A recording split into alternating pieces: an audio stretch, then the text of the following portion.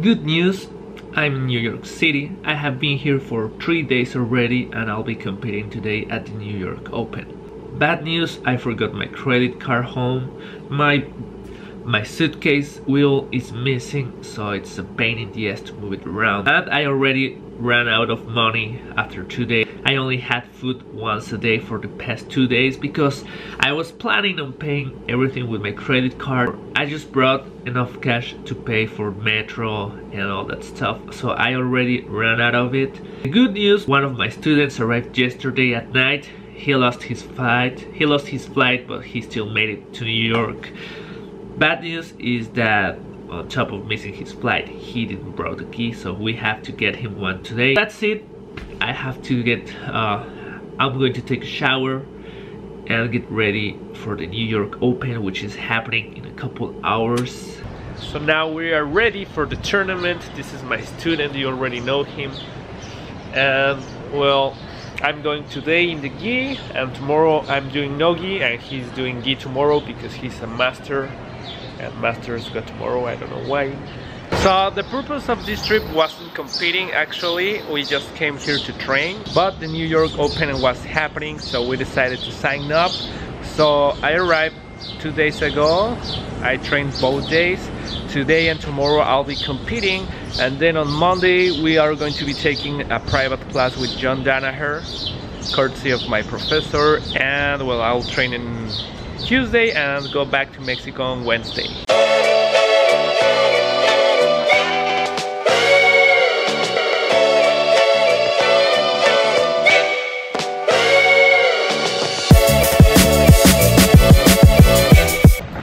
So we made it to the City College of New York, ready for the New York Open, straight out of Mexico.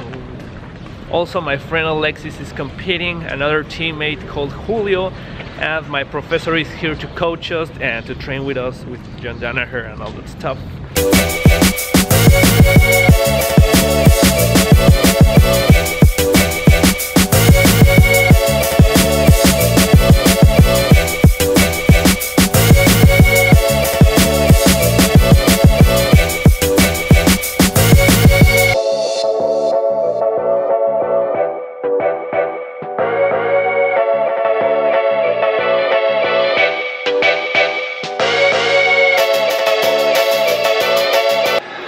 So now I'm going to weigh in.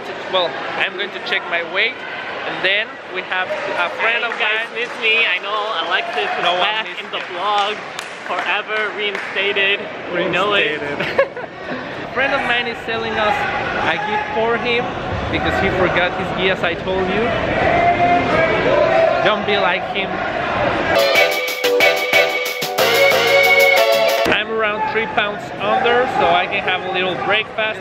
I can't eat a lot because I'm doing no-gi tomorrow and I'm like on the limit of no-gi. I'll check my weight after the tournament, but... So my friend Mike, who's working the event, hooked us up with a couple gis. We're going to check which fits the best for him. So we got him the gi. It fits well on him, so he's going to take that white mamba from Shoyoroll from my friend Mike. So I just have to warm up, get ready for my fight. Alexis also has to warm up. I have 3 fights to win gold. Alexis has to win 2 fights for gold, so it's going to be a good tournament. Alex isn't fighting until tomorrow.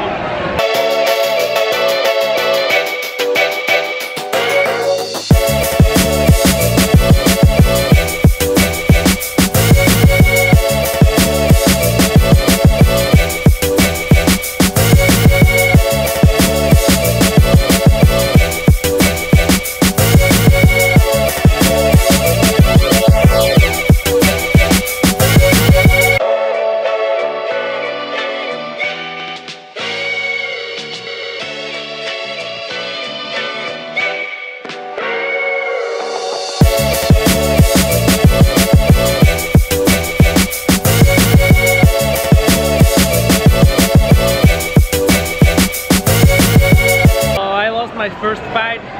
It's a good match, good opponent, and well, it is what it is. I'll keep training and I'll I'll come back for gold tomorrow in the no gear. Only hope, Mr. Aldunsin. At least he's going to get a medal. This is my professor.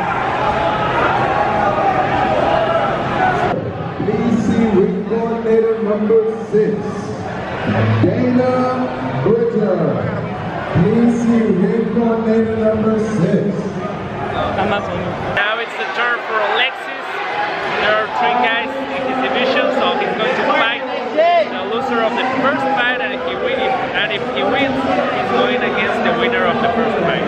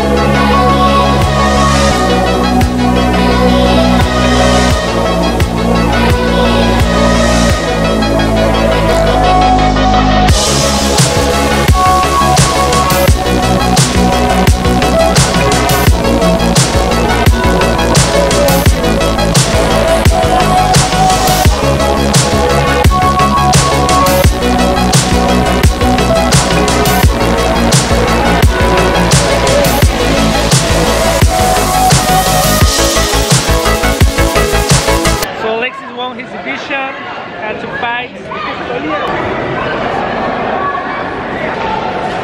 Now that everyone's done, we're going to get something to eat. I have to keep it light because I'm on the limit of the weight division. I mean, which is lightweight. I normally am a featherweight, so I have been heavy on the junk food.